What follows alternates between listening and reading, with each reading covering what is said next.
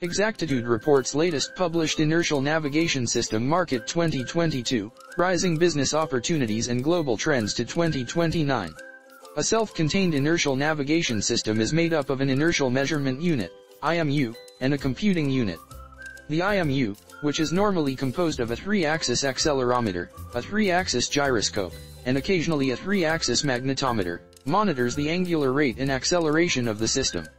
Inertial navigation systems are navigational systems that may calculate location relative to a reference system/point or in absolute coordinates. The global inertial navigation system market is expected to grow at more than 4.19% CAGR to reach above $13.2 billion by 2029.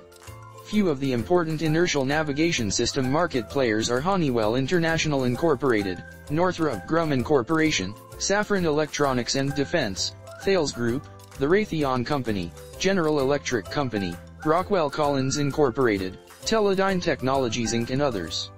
Key highlights: the INS used in these unmanned devices improves navigation and gives more precise positional data. During the projection period, this is likely to boost demand.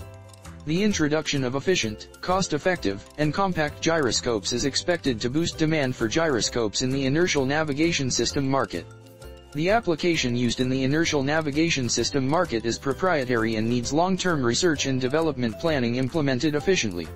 Furthermore, the inertial navigation system market segmentation is by application and market by component. Asia-Pacific held the largest market share in the inertial navigation system market, and it is projected to grow at a steady pace of 35% during the forecast period. Thank you for watching us. For more information, visit us at exactitudeconsultancy.com.